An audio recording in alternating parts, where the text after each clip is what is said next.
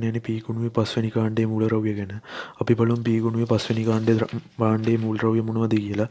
5 වෙනි කාණ්ඩයේ මූලද්‍රව්‍ය විදිහට අපි අධ්‍යයනය කරන්නේ නයිට්‍රජන්, ෆොස්ෆරස්, ආසනික්, ඇන්ටිමනි, බිස්මත්.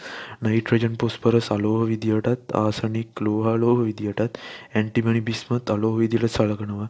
ඒ වගේම පොදු වින්‍යාසය පස්වෙනි කාණ්ඩයේ පොදු වින්‍යාසය NS2NP3 සංයුජතාව පස්වෙනි කාණ්ඩයේ මූලද්‍රව්‍ය පෙන්වන්නේ 3 5 සාමාන්‍යයෙන්. අපි මුලින්ම නයිට්‍රජන් කියන මූලද්‍රව්‍ය ගැන සැලකුවොත් නයිට්‍රජන් වායුගෝලයේ සැලකුවොත් වායුගෝලයේ සංයුතිය අනුව වැඩිම ප්‍රමාණයක් පවතින N2. ඒවා ඊට අමතරව nitric oxide, nitrogen dioxide විදියටත් nitrogen පවතින්න පුළුවන්. ඒ වගේම ජීවි සිරුරු ශාක තුලත් නයිට්‍රජන් පවතිනවා. ජලාශවල ගත්තොත් නයිට්‍රේට් විදියට නයිට්‍රජන් පවතින්න පුළුවන්. අපිට විද්‍යාගාරයේදී අපි නයිට්‍රජන් N2 පිළියෙල කරගන්නේ ඇමෝනියම් නයිට්‍රේට් තාප වියෝජනය කරලා. ඇමෝනියම් නයිට්‍රේට් නැත්නම් ඇමෝනියම් ක්ලෝරයිඩ් හා සෝඩියම් නයිට්‍රේට් මිශ්‍රණයක් තාප වියෝජනය කිරීම සිදු කරනවා. ඒ වගේම N2 ස්වභාවයේ නිදහස් තත්ත්වයේ පවතිනවා. ඒකට හේතුව තමයි N2 රසායනික ක්‍රියාකාරීත්වය අඩුවීම. රසායනික ක්‍රියාකාරීත්වය අඩු වෙන්න හේතුව තමයි නයිට්‍රජන් වල තියෙන ත්‍රිත්ව බන්ධනය. ඒ හින්දා සාමාන්‍ය උෂ්ණත්වයේදී, කාම්බර උෂ්ණත්වයේදී අනෙක් මූලද්‍රව්‍ය වගේ ප්‍රතික්‍රියාශීලීත්වය අඩුයි. අපිට නයිට්‍රජන් වාතයේ තියෙනවයි කියන එකට සාක්ෂියක් තමයි මැග්නීසියම් දහන ප්‍රතික්‍රියාව උපයෝගී කරගන්න පුළුවන්. ඒ වගේම ඉහළ උෂ්ණත්වවලදී නයිට්‍රජන් ඉහළ පුලිංගු වලදී, විදුලි කැටීම් වලදී, ඉහළ උෂ්ණත්වවලදී නයිට්‍රජන් වල ක්‍රියාකාරීත්වය වැඩි වෙනවා. ඒ අනුව එන්ජින් වල ඉන්ධන දහන ප්‍රතික්‍රියාවලදී නයිට්‍රජන් ඔක්සිජන් එක්ක ප්‍රතික්‍රියා වෙලා නයිට්‍රික් ඔක්සයිඩ් ගෙන දෙනවා. ඒ වගේම නයිට්‍රජන් ෆ්ලෝරින් එක්ක එකතු වෙලා NF3 ගෙනත් දෙනවා. ඒ වගේම නයිට්‍රජන් කියන්නේ විචල්්‍ය ඔක්සිකරණ අවස්ථාව පෙන්වන මූලද්‍රව්‍යයක්. මේ තියෙන එක් ඔක්සිකරණ අවස්ථාවලට අදාළ සංයෝග. ඒ වගේම අපි සැලකුවොත් නයිට්‍රජන් N2 කියන එක කාර්මික උත්පාදනය කරන්නේ ද්‍රව වාතයේ භාගික ආසවණය කරලා. ඒ වගේම N2 වල ප්‍රයෝජන විදියට කියන අපි එදිනෙදා ජීවිතයේදී ප්‍රයෝජන විදියට යොදාගන්නේ වාහනවල ටයර් වලට ගොඩක් දුරට පුරවන්නේ නයිට්‍රජන්. ඒ වගේම හේබ ක්‍රමයෙන් ඇමෝනිය නිෂ්පාදනය කරනකොටත් නයිට්‍රජන් වායුව අවශ්‍යයි. ඒ වගේම වෛද්‍ය විද්‍යාවටත් නයිට්‍රජන් ප්‍රයෝජනවත් වෙනවා. අපි නයිට්‍රජන් වල ඔක්සයිඩ් ගැන බැලුවොත් nitrous oxide, nitric oxide, nitrogen dioxide වගේ ඔක්සයිඩ් කීපයක් තියෙනවා. අපි මේ ඔක්සයිඩ් ගැන අධ්‍යයනය කරලා බලමු වෙනම. අපි මුලින්ම බලමු නයිට්‍රස් ඔක්සයිඩ් ගැන අධ්‍යයනය කරලා. නයිට්‍රස් ඔක්සයිඩ් වල ව්‍යුහ සූත්‍රය තමයි මේ තියෙන්නේ. ඒකම නයිට්‍රස් ඔක්සයිඩ් කියන්නේ උදාසීන ඔක්සයිඩයක්. අපි විද්‍යාගාරයේදී නයිට්‍රස් ඔක්සයිඩ් පිළියෙල කරගන්නේ ඇමෝනියම් නයිට්‍රේට් තාප වියෝජනය කරලා. ඇමෝනියම් නයිට්‍රේට් තාප වියෝජනය කරාම N2O ජලයත් ගෙන දෙනවා. ඒ වගේම මේ N2O වලින් නයිට්‍රස් ඔක්සයිඩ් වලින් පහසුවෙන් පරමාණුක ඔක්සිජන් නිදහස් වෙන්න පුළුවන්. ඒ වගේම මේක දහන පෝෂක වායුවක් කියලා හඳුන්වනවා. මේකට සිනහ වායුව කියලා කියනවා.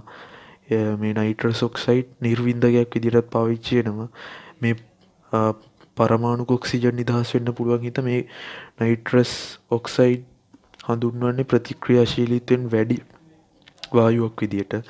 ඊළඟට අපි අධ්‍යයනය කරමු නයිට්‍රික් ඔක්සයිඩ් වායුව ගැන. කියන්නේ NO ගැන. NO කියන්නේ උදාසීන වායුවක්. මේ NO කියන්නේ අහිතකර වායුවක්. මොකද NO හිමොග්ලොබින් එක්ක සංකීර්ණ සාදලා සෛල වලට ඔක්සිජන් ගෙන යාමට බාධා පමුණුන හින්දා මේ නයිට්‍රික් ඔක්සයිඩ් කියන්නේ මිනිස් ශරීරයට අහිතකර වායුවක්. ඒ වගේම NO කියන්නේ උදාසීන වායුවක්. අපි විද්‍යාගාරයේදී නයිට්‍රික් ඔක්සයිඩ් පිළියෙල කරගන්නේ කුප 150ක් සාන්ද්‍ර HNO3 එක්ක ප්‍රතික්‍රියාවේ. ඒ වගේම ඩයිනයිට්‍රජන් ට්‍රයිऑක්සයිඩ් සැලකුවොත් මේ තියෙන්නේ ඒකේ ව්‍යුහ සූත්‍රය. මේ N2O3 කියන එක ආම්ලික වායුවක්. ඒ හින්දා සෝඩියම් හයිඩ්‍රොක්සයිඩ් එක්ක ප්‍රතික්‍රියා කරලා සෝඩියම් නයිට්‍රේට් ජලය ගෙන දෙනවා. ඒ වගේම නයිට්‍රික් ඔක්සයිඩ්, නයිට්‍රජන් ඩයොක්සයිඩ් එක අඩු උෂ්ණත්වවලදී ප්‍රතික්‍රියා කළත් N2O3 ගෙන දෙන්න පුළුවන්. ඒ වගේම HNO2 සාන්ද්‍ර H2SO4 මගින් විචලනය කරාමත් N2O3 ගෙන දීම සිදු වෙනවා. ඒ වගේම අපි නයිට්‍රජන් ඩයොක්සයිඩ් සැලකුවොත් මේ තියෙන එකේ ව්‍යුහ සූත්‍රය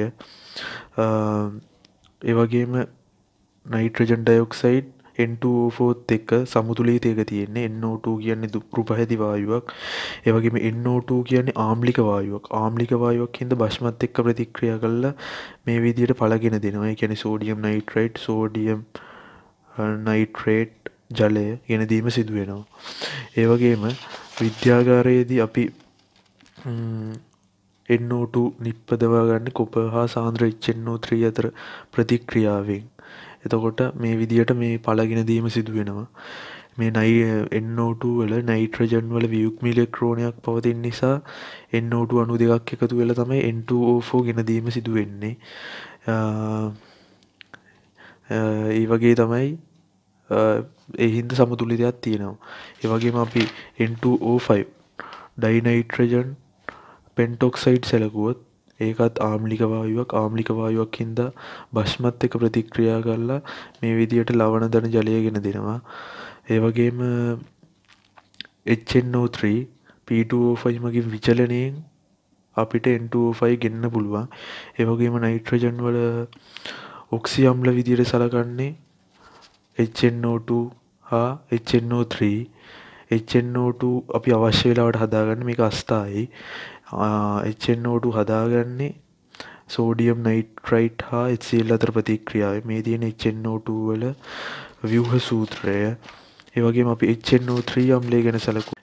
නයිට්‍රික් කියන්නේ විද්‍යාගාරයේ තියෙන වැදගත් ඒක භාෂ්මික අම්ලයක්. මේ තියෙන එකේ ව්‍යුහ සූත්‍රය කාර්මික නිෂ්පාදනය කරන ඇමෝනියා හා වාතය අතර ප්‍රතික්‍රියාවකින්. ඒ කියන්නේ ක්‍රමයට කියන්නේ ඔස්සෝල් ක්‍රමය කියලා. නයිට්‍රික් මෙන්න මේ විදියට වියෝජනය වෙනවා පහසුවෙන්. ඒ හින්දා තමයි විද්‍යාගාරයේ නයිට්‍රික් බෝතල් දුඹුරු පැහැයෙන් යුක්ත වෙන්නේ. ඒ වගේම ඊටා තනුක ද්‍රාවණ වලින් තමයි නයිට්‍රික් ආම්ලික ගුණ පෙන්වන්නේ. සාන්ද්‍රණය වැඩි වෙන්න ඔක්සිකාරක ගුණ ප්‍රකට වෙනවා. ඒ වගේම සාන්ද්‍රයවත් එක්ක ඇලුමිනියම් යකඩ අකර්මණ්‍ය වෙනවා කියලා කියනවා. ඒ කියන්නේ ප්‍රතික්‍රියා කරන්නේ කාබන්, සල්ෆර්, පොස්පරස් එක්ක සාන්ද්‍ර HNO3 ප්‍රතික්‍රියා මෙන්න මේ ආකාරයෙන් දක්වන්න පුළුවන්. ඊළඟට අපි ඔක්සි ඇනායන නයිට්‍රජන් වල ඔක්සි ඇනායන සැලකුවොත් මේ තියෙන NO2- NO3- තමයි ඔක්සි ඇනායන විදිහට සලකන්නේ. NO3- නයිට්‍රේට් හඳුනා ගන්න මූලික පරීක්ෂණය තමයි දුඹුරු වලේ පරීක්ෂණය.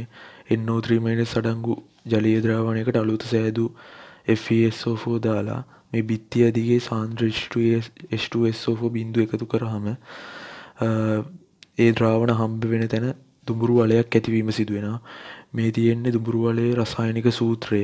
ඒ වගේම NO3- අඩංගු ජලීය ද්‍රාවණයකට සෝඩියම් හයිඩ්‍රොක්සයිඩ් ඇලුමිනියම් දාලා රත් කරාම ඇමෝනිය පිට වෙනවා. ඒ වගේම NO3- නැතුව NO2- හරි N3- හරි ඇමෝනියම් ප්ලස් හරි තිබ්බත් මේ නිරීක්ෂණයම ලබා දෙනවා.